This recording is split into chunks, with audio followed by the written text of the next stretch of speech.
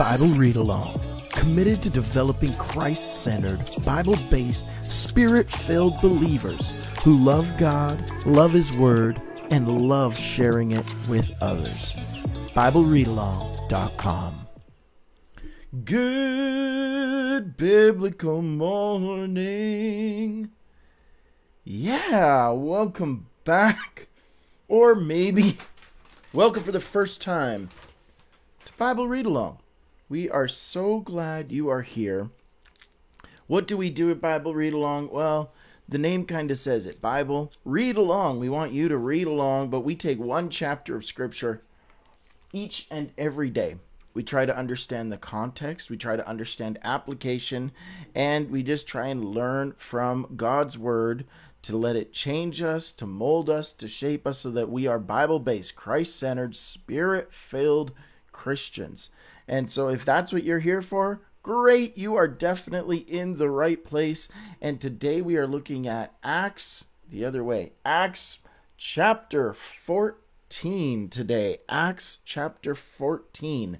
So we are halfway through the book of Acts. And so grab a Bible, grab a pen, highlighter. If you live in Alberta, you might need a snow shovel this morning. We have about 4 inches of snow, wet, heavy snow. I am so over winter, so done with it, but it has snowed and it is still snowing right now.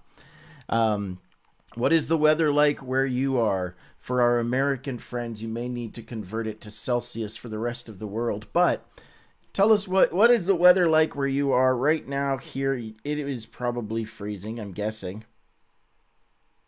-3, so it is 3 degrees below freezing here this morning. Yeah, so that's what we woke up to. More snow. I mean, I shouldn't say woke up to. It started yesterday and it has continued. So a couple quick announcements. We have the Acts of Prayer course coming at the end of the month and early next month. That's online. Please register. There is a link attached. Please register for this. You can do that at BibleReadAlong.com or just right through the Google Forms registration that we have set up. I hope we're still live. I'm losing...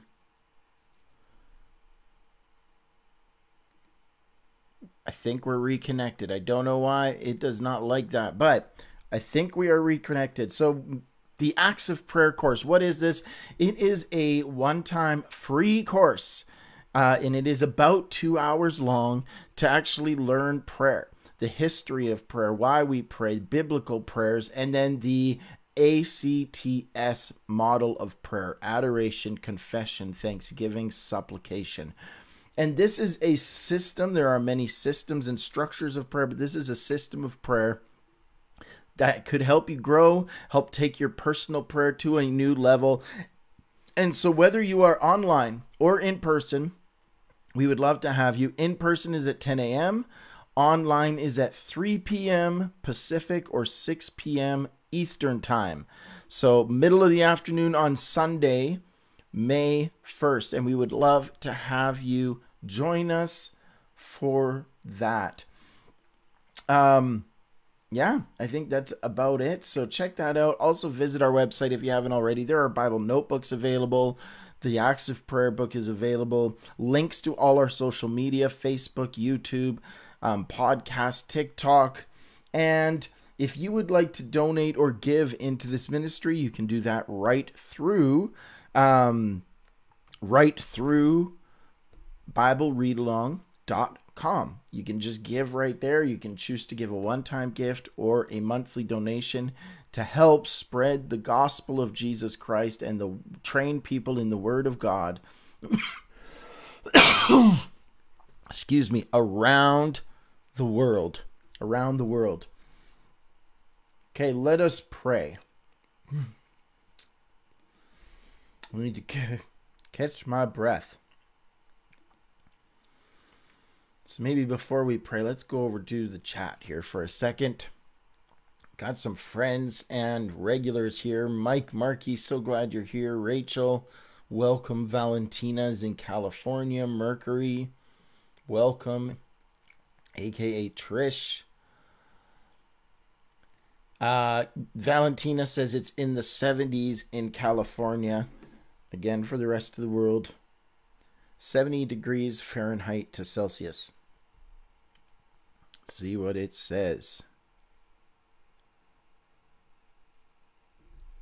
Oh, it's not going to show me. I got to actually go into the website here. About 22 degrees. That's like, yeah, that's short weather, spring weather for Canada. About 22 degrees. So that's very nice. And yeah, wow, snow. I know, grr. We have had enough of it for sure. Flowers are blooming in Connecticut. Tulips, daffodils, Forsythia, cherry blossom trees. It's time to start mowing the lawn. Well, we thought we were close here. It had warmed up. We thought we were close, and back to cold, back to snow, back to freezing weather. Yeah, so not so fun. Morning, Matthew Baker. Okay, let's pray and then get into the Word of God this morning. Father, we just love you. We adore you. We worship you because you are God. You are worthy. You are holy and mighty. And God, we set our eyes and our focus on you, the everlasting God. Father, we come and we confess our need for you. We are in need of your word, in need of your spirit, and that you are the only source that can give that to us. Thank you, God, for meeting with us in this time, Lord, and that you bring your spirit, and we just ask that you fill each and every one of us with every need that is in us, that you would fill it. Lord, spiritual, emotional, physical, healings, wholeness, in Jesus' name, amen. Amen. For those of you that are paying closer attention, yes, I just prayed the ACTS model of prayer, the ACTS, Adoration, Confession, Thanksgiving, Supplication. Real easy to do. Makes it a great way to pray. Great prayer tool. We got that prayer course coming up at the end of, we are only a couple weeks away. And we would love to have you come join us for the Acts of Prayer course. All right, now let's get to the book of Acts, the biblical, the Acts of the Apostle, the Acts of the Holy Spirit, the Acts of the Church. This book has actually had a few different names historically, but Acts is kind of where they've ended. Acts chapter 14. Here we go. If you are ready, you know what to do. Hit that thumbs up. Type in the chat, praise God today. That's what we're typing in the chat. Praise God. And let's go. Let's do this. Did my comment work? Nope. My comments aren't working today. Oh, there it goes. All right. So Paul has been sent out by the church. He is traveling with Barnabas, and what we are hearing is kind of just the stories of some of his travels now. So it says he went to place after place after place, and we're hearing the stories of what's happening. So in Iconium or Isonium, not quite sure how they would have pronounced that back then, but I am pronouncing it Iconium. At Iconium, Paul and Barnabas went as usual. It's not unusual to be in church once a week. Da da da da da. Okay, but they went as usual, as was their custom, as was their habit, some translations say. In other words, Paul and Barnabas regularly were in the synagogue. They went as usual into the Jewish synagogue. There they spoke into the Jewish synagogue. Sorry, I totally read that wrong. They went into the Jewish synagogue, and then there they spoke so effectively that a great number of Jews and Greeks believed. But the Jews who refused to believe stirred up the other Gentiles and poisoned their minds against their brothers. So what are we're hearing here? Not only that they are now opposing Paul and Barnabas at Iconium, but they are actually causing trouble. They're poisoning minds and division. And they're saying, oh, it's not just about Paul and Barnabas. Now it's like, oh, your brother John, he believes those nutcases. And it begins to bring division among families, friends. This is still a strategy of politics and the world today. You know, bring division, put people against their families, against their friends, make issues become so strong that you have to pick a side, and you have to, this is not godliness. They stirred up their mind, poisoned their minds against their brothers. Verse 3. So Paul and Barnabas spent considerable time there, speaking boldly for the Lord, who confirmed the message of his grace by enabling them to perform signs and wonders. The people of the city were divided.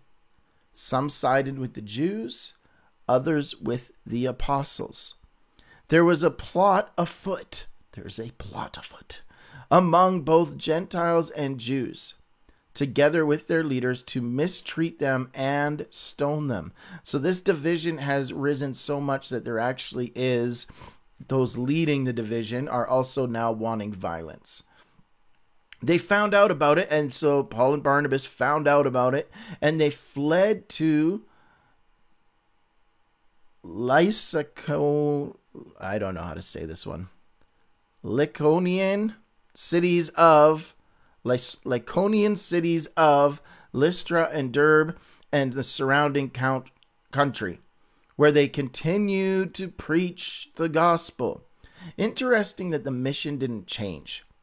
They're opposing fear, they're opposing violence, they're opposing division, and they didn't go, well, I guess it's time to quit. No, they went, we may need to escape here, we may need to run away, but we are going to continue to do what we are called to do, preach the gospel of Jesus Christ.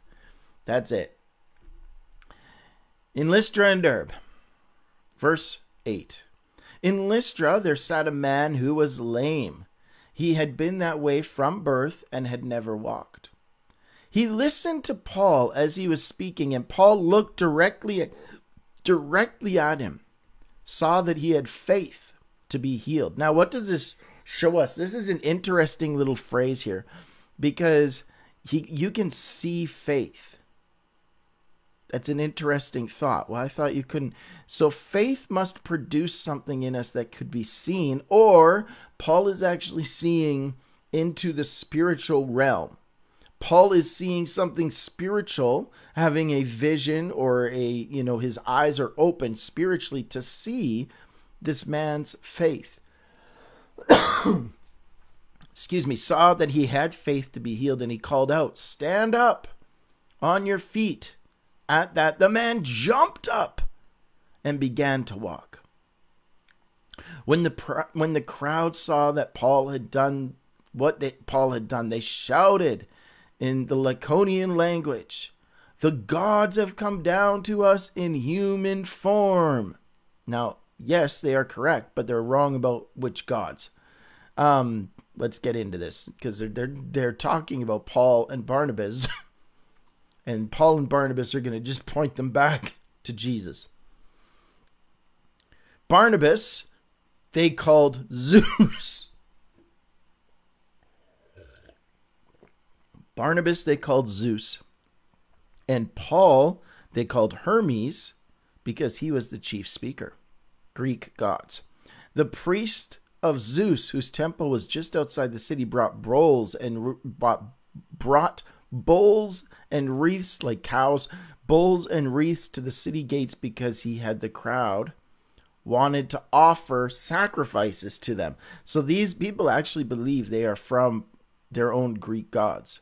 But when the apostles, Barnabas and Paul, heard of this, they tore their clothes. Sign of mourning, sign of deep distress. They tore their clothes. They rushed into the crowd shouting, "Friends, why are you doing this? We too are only human like you.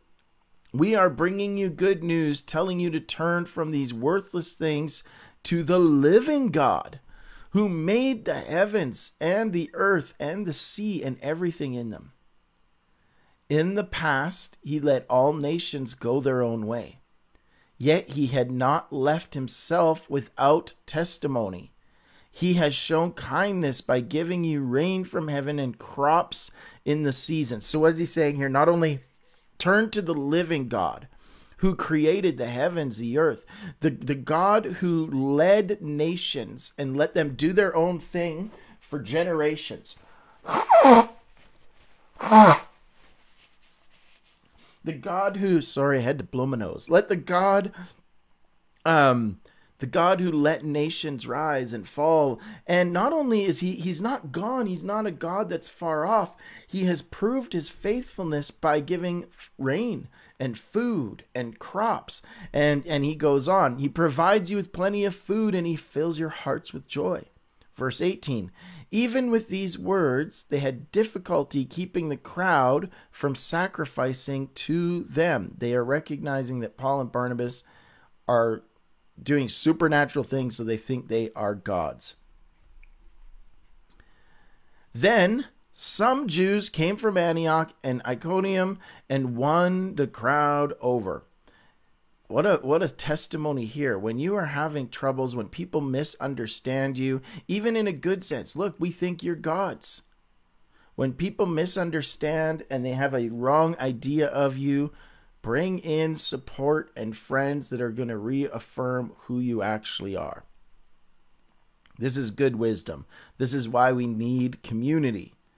They stoned Paul. Okay, then some Jews came from Antioch and Iconium and won the crowd over. These are the Jews that are actually, I was wrong, sorry. These are not Paul and Barnabas' friends. These are the Jews that wanted to cause division. These are the ones that they had just run from and hid. So they came and they stoned Paul. Again, what does this mean? They took stones, threw it at him, large handheld stones, whipping them at him, crushing, breaking bones. They stoned Paul and then they dragged him out of the city thinking he was dead. This is an interesting little story here because either they thought he was dead. I mean, this wasn't new to them. They had stoned people before. But verse 20, after the disciples had gathered around him to pray, he got up and went back into the city. The next day, he and Barnabas left for Derbe. Is this a resurrection? Many scholars actually think so. They believe that he was dead. And the people prayed, the disciples prayed, and he was raised up. The return to Antioch in Syria. They preached the gospel in that city, and they won a large number of disciples. Then they returned to Lystra, Iconium, and Antioch, strengthening the disciples and encouraging them to remain true to the faith. Now that you've found faith, stay true, stay focused on it. Don't be distracted. Don't fall away. We must go through many hardships to enter the kingdom of God, they said. Paul and Barnabas appointed elders. Systems and structures. They ordained elders is the context note here. For them in each, where? In each church. Dun, dun, dun. Well, what is this referring to? Well, yes, this could be referring to a group of people, but likely this is referring to an actual building, that they are starting to meet together in churches. They are starting to gather. And we see this, again, system structure. Apostles, we see elders, we see a system in place. We see they ordain them. So there's a process to pick them and to, equip them. Anyways, and then church. And so sometimes there is people out there that go off on the wrong thing. And they misrepresent even the book of Acts. Well, they didn't meet in churches. They met in homes, and we shouldn't be going to church. We should just be meeting in homes. And then even if we meet together, even in a pub could be church, and the theater can be church, and us going to a hockey or a sports game could be church because we are Christians and we gather together. Isn't that the church? No, it's not. That's not the church that we see in Acts. It's not the church that was established by the apostles, the disciples, the early fathers of faith. It's not the church that they fought for, lived for, died for. It's not the church that we see modeled throughout the entire New Testament. It is a misrepresentation. So we see systems, elders, leaders, anointing, appointing processes. The church, they send them in and they appointed elders for each church. And with prayer and fasting, committed them to the Lord in whom they had put their trust.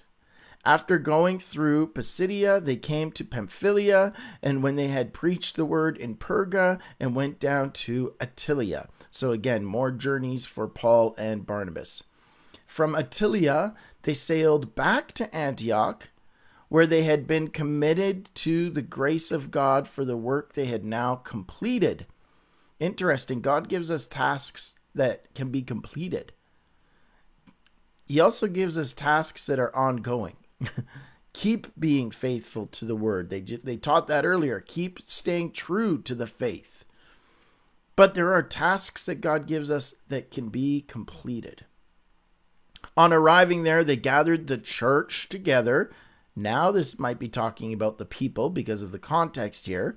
They gathered the church together, but where would they have gathered? In the church. I believe church is both and. Are we the church? Yes, 100%. Do we meet in church? Yes, 100%. We are the people of God, but we are the called out, assembled, gathered together, trained, equipped, and sent out ones. That is the church. So we gather together for these things. On arriving there, they gathered the church together and reporting all that God had done through them and how he had opened a door of faith to the Gentiles, and they stayed there a long time with the disciples. So what happened here? What are we even seeing here? From Attalia, they sailed back to Antioch. This is where they started. This is where the church started, where Christians were first called Christians. Why did they come back to Antioch? Because the work was completed. They went everywhere they were sent to do. And what did they do when they came back? They gave a report. They reported all that God, in other words, this to me, again, still shows system and structure. The elders had prayed for Paul and Barnabas. They fasted, prayed, and sent them out. They probably gave them financial support as well. And we learned that later from Paul, but I'm assuming there was some financial support. And Paul raised financial support from other churches. And Paul also had a part-time job making tents. Paul was creating income so that he could do the work of God. And they went, they traveled, they did what they were told to do, what they said they were going to do. They came back. They came back and they reported to the elders and the church that had sent them out. This, to me, again, shows system and structure. What do you see in this chapter? That is the chapter of Acts 14. What do you see? Paul and them traveling, Paul stoned, division among the people. Then Paul got stoned. I should put that in the right order.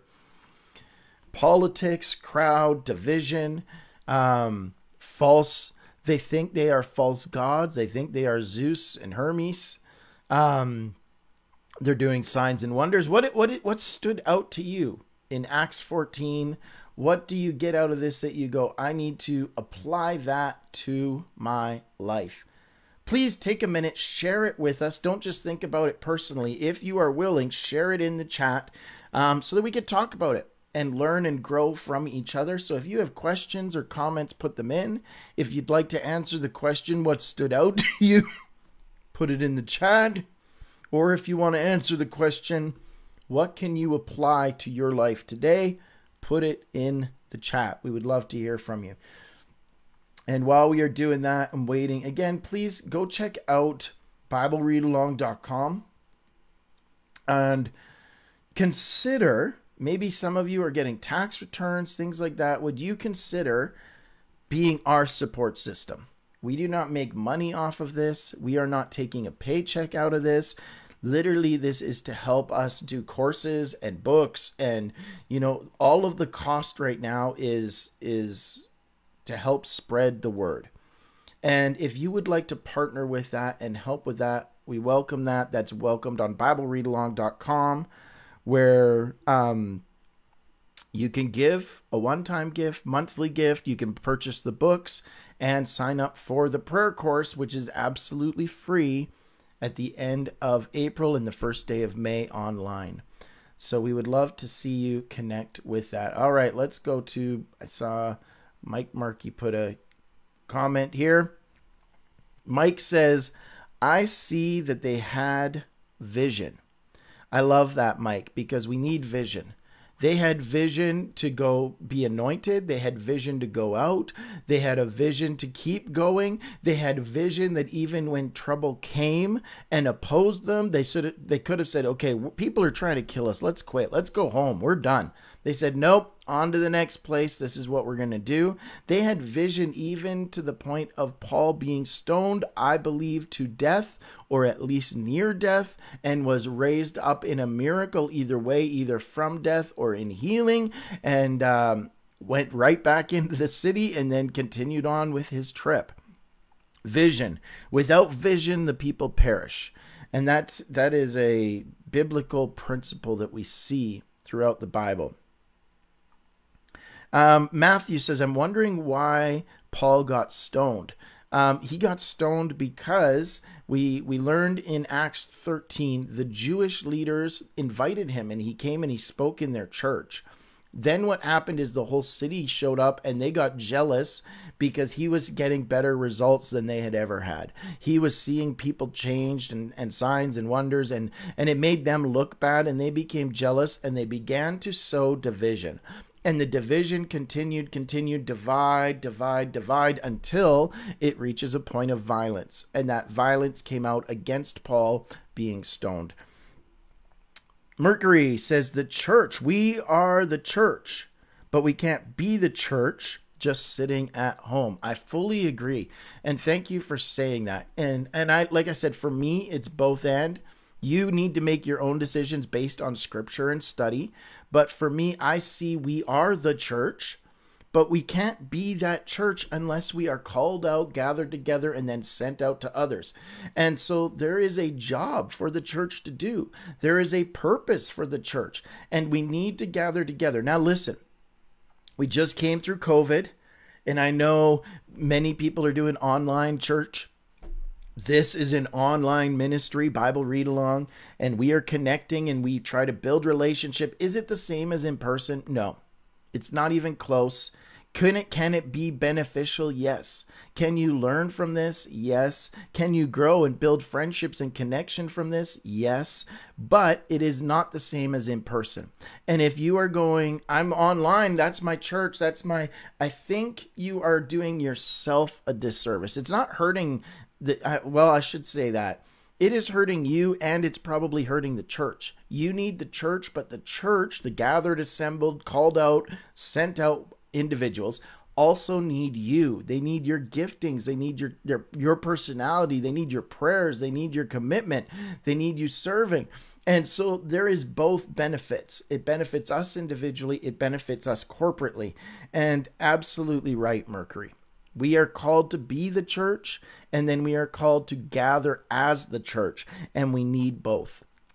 And so if you've been at home, maybe COVID has changed your church routine, maybe it's time to come back. Maybe it's time to try again. Maybe it's time to connect with either the church you've been a part of previously or find a church that you can connect with. That doesn't mean you have to give up online. Again, to me, things are more often a both and rather than an either or. That's it for today. If you had any other thoughts, questions, please put them in. If you are listening to this later on Facebook, watching this later, please just type in the chat replay. We would love to hear from you and your questions and thoughts as well. Comments are welcome on YouTube. Podcasts are available with Spotify, Apple, Google, all the main podcast platforms. We would love for you to subscribe there. And if you use TikTok, please follow us there as well. That is a different venue. We need to get to 1,000 followers on TikTok before we can even go live. We've been on TikTok for just over a week and a half now, and we are at about 160, I think, followers. So it's growing, but it's going to take some time for us to build momentum there. And then once we can go live, this will actually be live on TikTok as well. And so we'll be working with that, and I got to figure all that out. But it just gives us an opportunity to reach even more people with the gospel of Jesus Christ, with the news of the Bible, training people to become Bible-based, Christ-centered, Spirit-filled believers that can go out and change the world around them. So, yeah, that's it for today. I just saw a last comment from Trish here, Mercury. My church closed in December, and I'm still looking around. It's a difficult decision. I am so sorry to hear that. I hate hearing any church close. And maybe that's the problem. Maybe it's not that you've chosen a different church. Your church is actually closed. And that is not necessarily a decision that should be made lightly.